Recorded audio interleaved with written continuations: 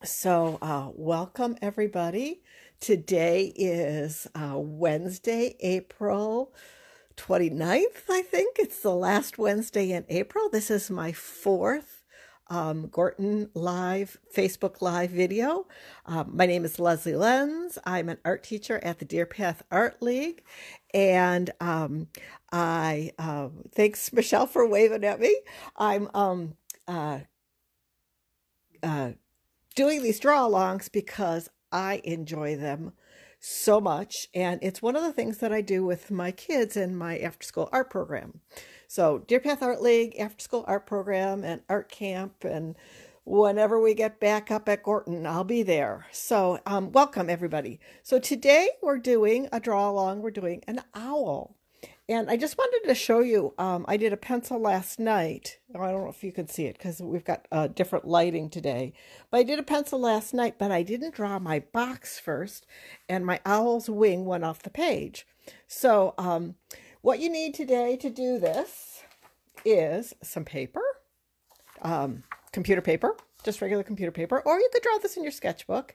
You need a pencil. I've got a couple of pencils here. Pencils with erasers, although I don't think either one of those erasers are very good. And then we're going to take that pencil drawing and trace it with a Sharpie marker. I have another marker here that I love. It's called a Zig Writer. It's a 2-point writer.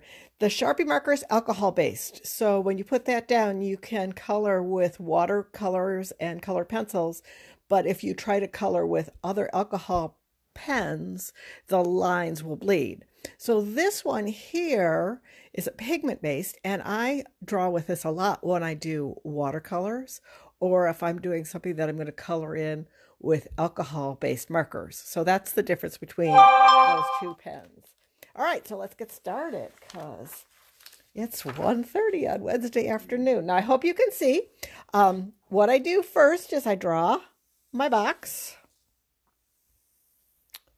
And I'm drawing my box a little bit darker today. Usually I use a really light line so I can erase it. But we're a little bit short on light today. I am going to start this owl by doing a circle right here. It's kind of just like we did last week when we did the lion.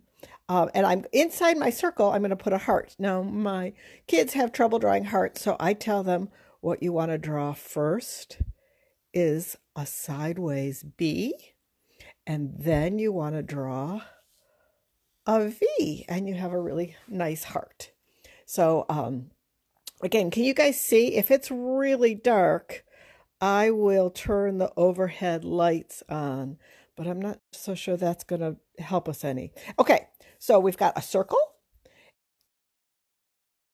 Is a barn owl. I looked up owls, and there's also a barred owl, B-A-R-R-E-D, but I'm pretty sure this one with the face, with the heart face, is a barn owl. I might be wrong. One of the things about owls is you really never see them because they're only out at night. All right, so I've drawn my top of my heart, the letter B, my V, and now I'm going to draw two big circles here for where his eyes go, and a little tiny skinny V for his beak. I'm going to put his dark eyes right inside, and I'm going to add a little bit of a line that goes up because I think that's the way that owl looks. So now that I've got his head there, I'm going to place his body.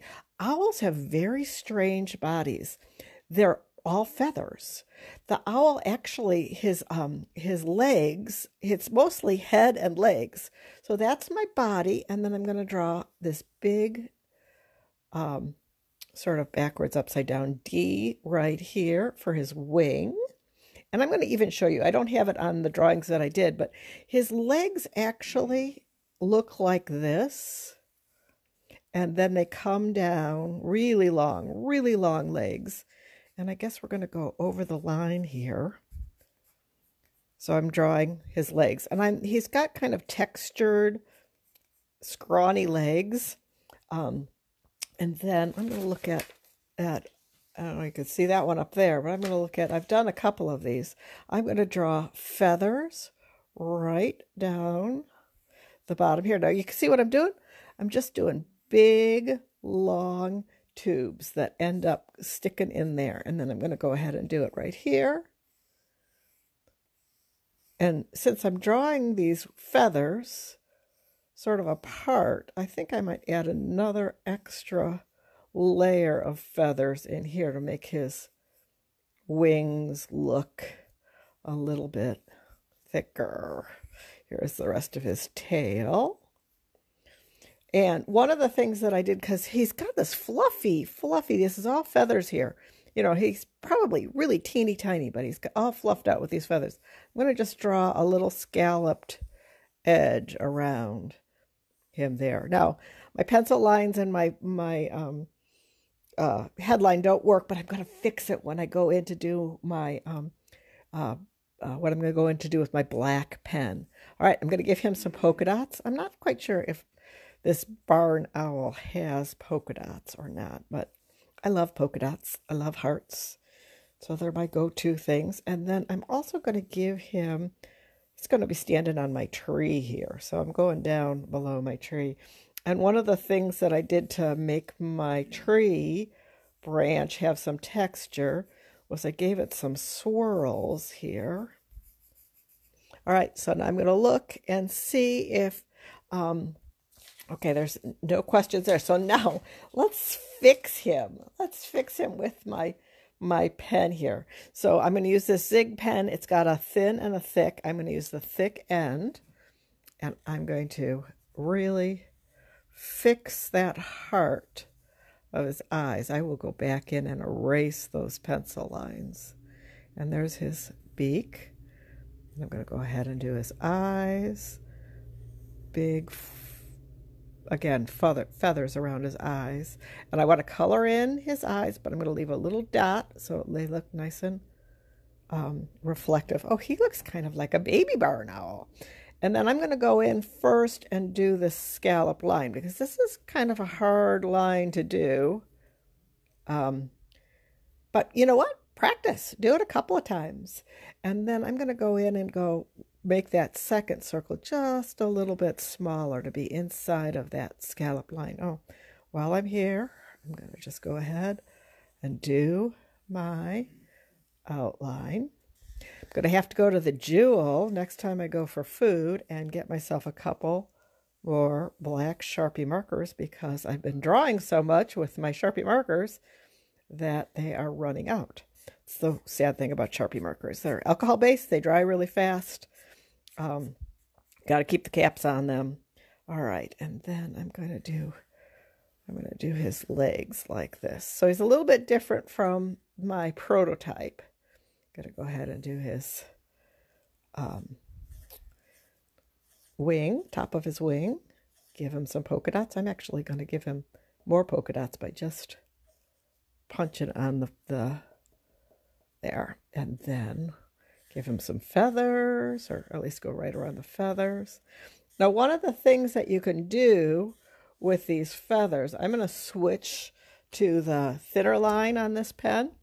I'm going to draw a line that goes down like this and make those feathers, well, this pen is not very dark, make those feathers look like a feather. They have some texture to them. Okay, we're giving up on that pen. Now we're going to switch over to the big black Sharpie, see if this one's got more ink on it, because my pen's running out of ink. There we go. Yeah, see, that's a nice black line. All right. So there's his wing, and I'm going to do his tail feathers. You can actually do another feather, this same feather. You can do it right here, right on this side, and he can have two feathers going out. I don't have any really good owl stories, except for there was an owl who lived in the tree across the street from me for a while, a couple years ago. And there was one night that he was sitting on top of my garage. And so I took a picture of him. I wonder if I still have that picture. I'm going to have to go search my Google photos to see if he's there. So here are the rest of his feathers. You can't make too many feathers because You know, this owl will really want to spread out his wings.